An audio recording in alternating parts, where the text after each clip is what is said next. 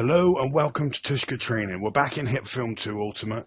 We created a Type 1 bullet hole yesterday, which was for metal. We created a Type 2 bullet hole today, which was for rock and concrete, that sort of thing. And now, hopefully, I think this will be the final bullet hole.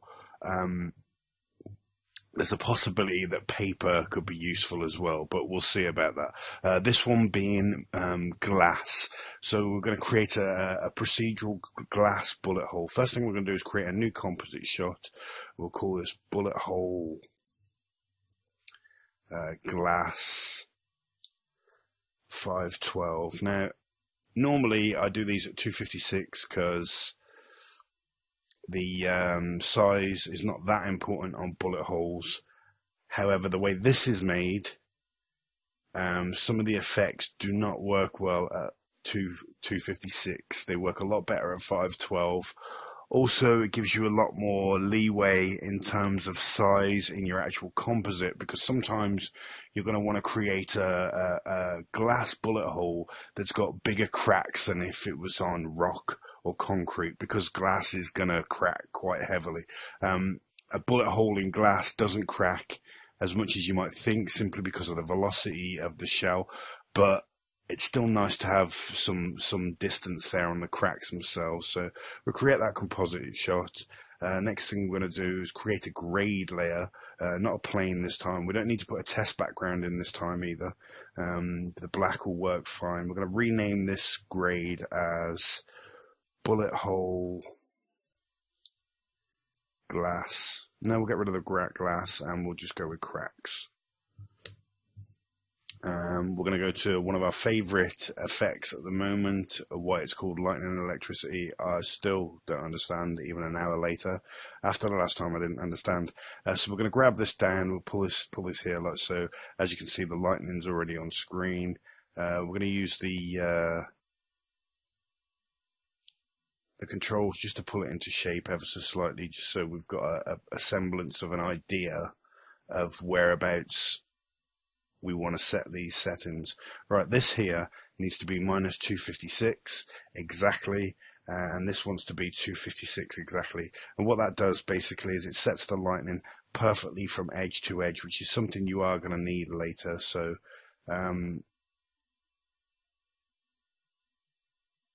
with the twitch scale, this is something that we will mess with later again. The first thing we're going to do is go to animation. We're going to bring the speed down so it's actually not a moving shot anymore. With the width, I tested this a moment ago and 0.2 looked quite nice. So we're going to go with 0.2 there. We're going to bring the branches down. We're going to close off mirror angle so they're all just on the one side of the lightning. Then we're going to bring that to 90 like so.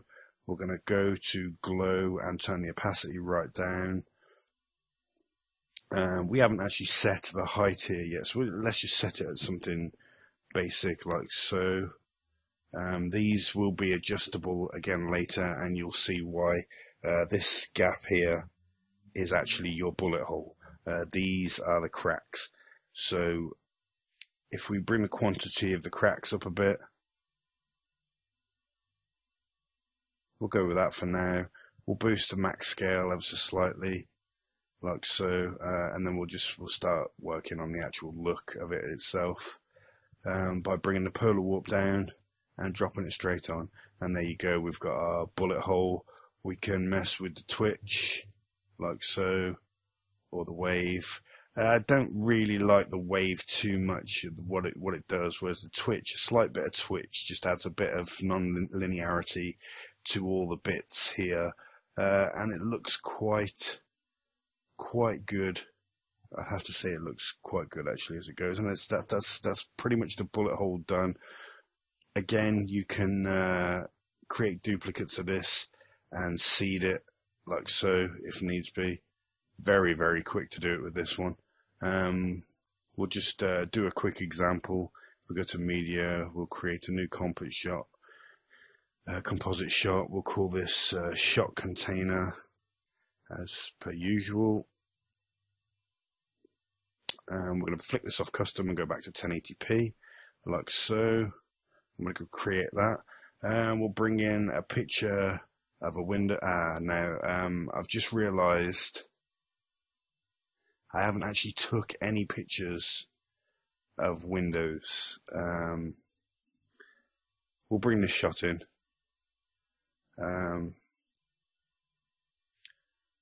We'll just shrink this down a little bit. Actually, you know what? Why not? We'll create a quick window in Hitfilm right here now. It's easy enough to do. We'll just pop a grade layer there. I'm not going to bother naming this too much, so I'm just going to fire through this really quickly. We're going to create a very, very quick, probably not a very good, but a very quick window. We're going to bring up 0.1 and 0.2 here. We're going to zero these two out. Basically what that does is it centers your grid. So now when you can actually bring this down here, and I'll just put that to 2 like so.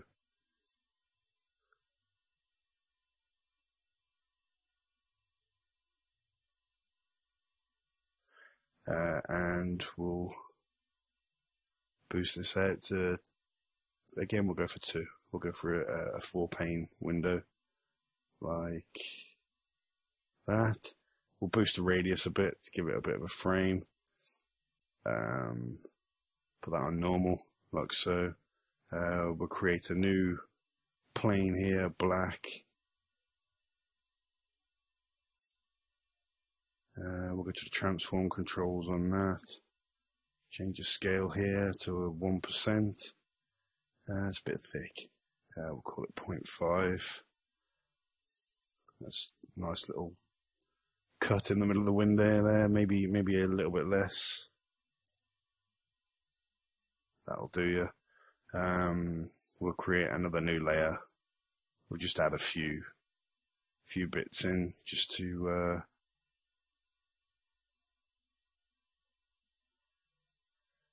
make it look a little bit more like a window. So if we scale this down, actually let's just type in 2 there like so, bring this across. Actually we'll leave that exactly where it is for the moment. We'll create a new plane again. This time we're going to make it white. We're going to transform this down to 1.9. We'll probably go 1.8 actually. Like so. We're going to parent that to new plane 2, which is the one I just created, and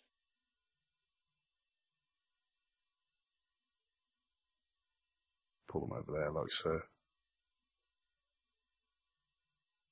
It's just some kind of silly hinge.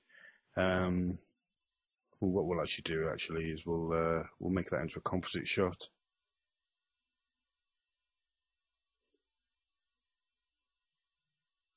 We'll duplicate it. And we'll just bring it down. Like so. We'll duplicate that again. And we'll bring it over to this side.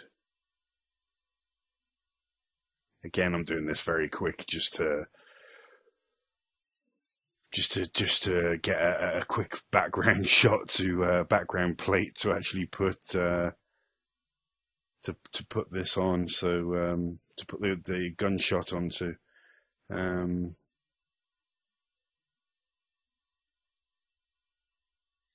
It's not really that important. It's not a great thing. Actually, I'm not going to go any further with this. We'll leave that as is. We've got the shot container there. Go to our media. We'll pull in the bullet hole glass. It's a little bit large. A little bit too large, really, but there you go. We'll just transform that down quickly.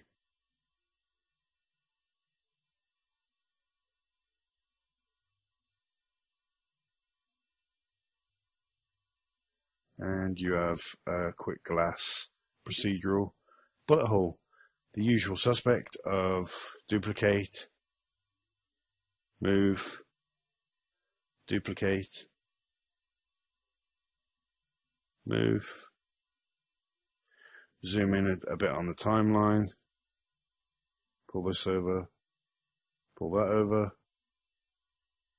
select them all, move them all over ever so slightly, so you start with your blank plate, and we've got some bullet holes.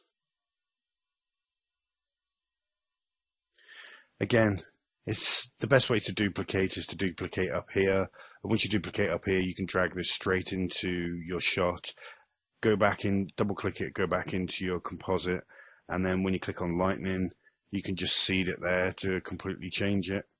As you can see there, I've just completely changed, I've changed all of them obviously because I duplicated on the timeline rather than duplicating in media, but I'm just showing that you can actually